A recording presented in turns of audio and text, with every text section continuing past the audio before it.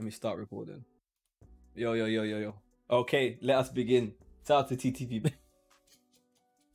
Really, that's gonna be on Twitter, on YouTube. So the video of today's a video I hold high in my heart because it comes up over and over again, and we're covering today movement, what it is and what it isn't. Now, in Dragon Ball Z, when a lot of players start, they're seeing players fly across the screen, do all of this stuff, and you're like, oh wow, I need to be doing all of these things. So that's what a lot of players are thinking when they see. Now, movement is not super jumping for no reason. It's not super jumping for no reason. It is not doing this moon jump thing. It is not doing that and just jumping in. Because moving more isn't the same or is not equal to you should have movement. Just because you're moving more doesn't mean you need to have movement.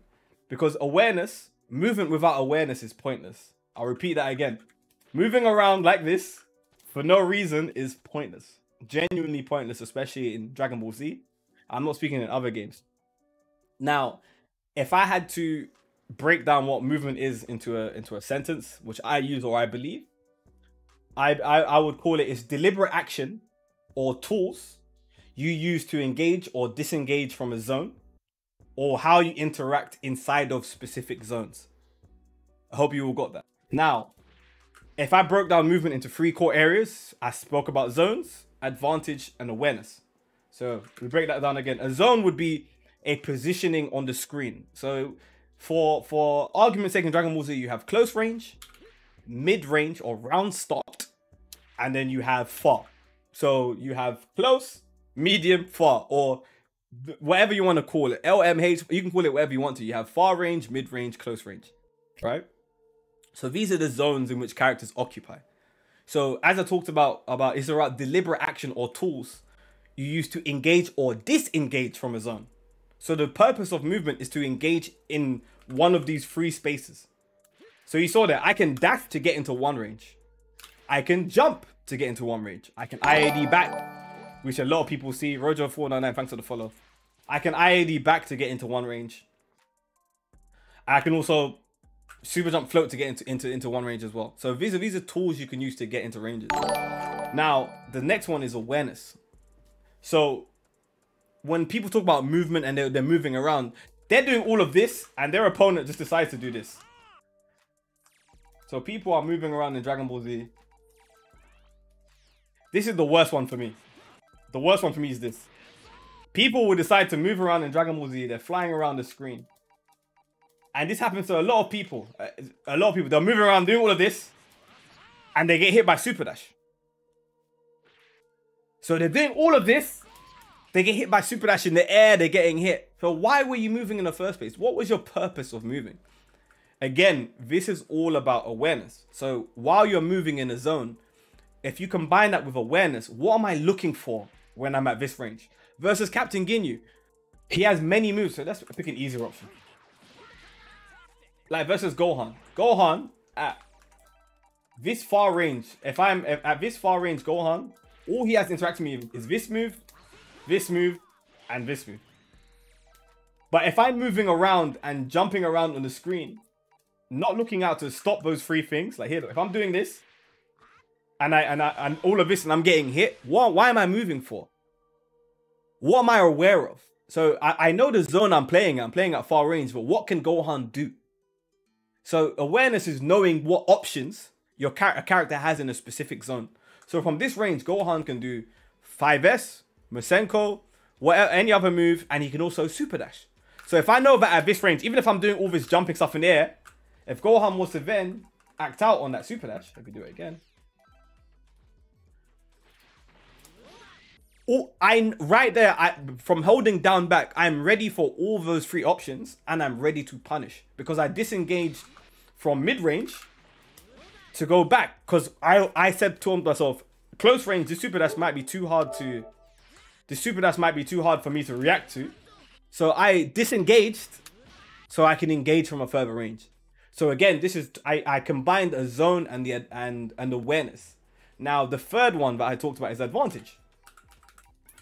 Now, what advantage do I have where if I'm Blue Goku from here? I only have 5S, but that can be super dashed. I have shoulder that goes through 5S's, but these don't really travel full screen. All I have are really slow moves that really get me in. But apart from that, I don't really have much advantage, safe advantage. Whereas Gohan, for instance, Gohan can 5S me if I'm standing. Gohan does have Masenko, so I have something I have to think about. So with no meter, at this moment versus adult Gohan, funnily enough, I'm at a disadvantage. So what do I want to do? I want to move into ranges where I have more of an advantage. So if I'm Blue Goku versus Gohan here, I implement techniques such as dash block, which I talked about in my other video. So I'll dash block here to get closer towards Gohan.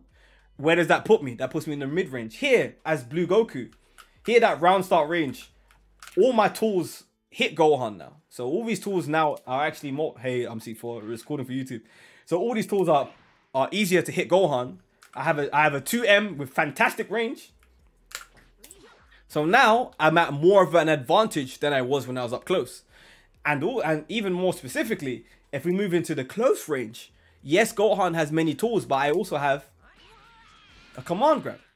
So I'm even stronger in the close range. Whereas Gohan, close range, all of Gohan's options, like bar crossing up, Gohan doesn't have as much advantage as me in that regard. So if we're in a close range combat, I have an option that Gohan can't block.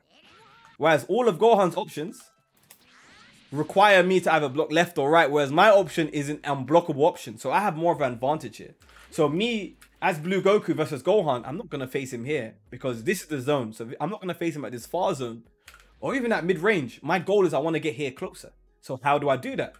Now you get into the moving around. What's the fastest way for me to move from far range to close? Yes, I can super dash.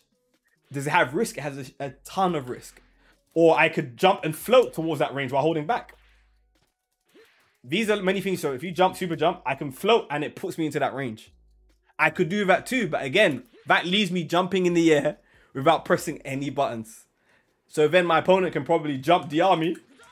So while I'm doing all these fantastic movement, my opponent just decides to do the most galactic brain DR. Play. My opponent decided to do the most galactic brain DR. I'm not ready for that. While I was all floating around, my opponent decides to go decides to DR me. I'm not ready for those options. But this is how you can move. This is how you can extrapolate movement and add it onto awareness, advantage, and working within a zone. So now with Blue Goku, I'm like, okay, I can use dash block here. When I'm this close, I can IAD back to gain some space. And when Gohan doing his advantageous moves, I can jump in. So this way I'm moving with a bit more purpose. So again, just to repeat to everyone, this is actually, this is a very short video. It's really, really simple. If you watch my case studies, I talk about this as well. So if you want to talk about what your character has advantage and disadvantage, or how great they are in each zone, you can check out my case studies for each individual character, where I explain where Blue Goku greatly benefits and what assists help them to get into that zone. So that's what assists really do to help them. So you can using assists as well.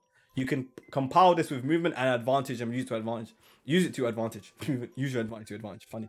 So again, to repeat, it's deliberate action or tools you use to engage or disengage from a zone. So that's far, mid-range, and far. I mean, no, close, mid-range, and far. And how you interact inside of these zones. That is, if you combine those autos together, that's what gives you movement. And again, movement is extrapolated to your awareness of what's going on in that, what you're looking out for. Advantage, as in if you're negative or positive, or your character has advantage. And zones, as in the spaces you occupy. Now, it will be a idea about VTuber. I'll be a VTuber soon. So if you're thinking about that, again, if you're getting hit by super dashes full screen, if this is happening to you while you're moving around, if this is happening to you and you're just flying around and you're getting hit, your movement is bad. Or because you're not aware of what's going on. You need to be moving with purpose. Even if this happens, you're in a very good place. Or if this happens because you're not ready for the 2H, you're at least thinking about the movement. That is, and as you get better, you can grow your awareness. So specifically on awareness, as you get better at playing Dragon Ball Z, you can look out for more things. Right now, I can look out for 2H. But am I ready for Gohan's Masenko at the same time? And this, maybe I'm not. I can practice looking out for 2 things. But don't start with looking out for 5 things. Gohan's this. Start off with small chunks, 1 thing at a time, and build from there. That's how you can build your looking out for your awareness. Advantage, again, you can look at my case studies. And zones, again, it's simple, 1, 2, and 3. But yeah, I hope that helps everyone. Simple video, nice and clean. No more. Again, as C4 just said, moving without purpose is pointless. It's not neutral. It's all lies. It's all lies. But I don't do that like and subscribe stuff. I don't do like and subscribe. But if you like the video, you know what to do. I'll see you in the next one. Peace.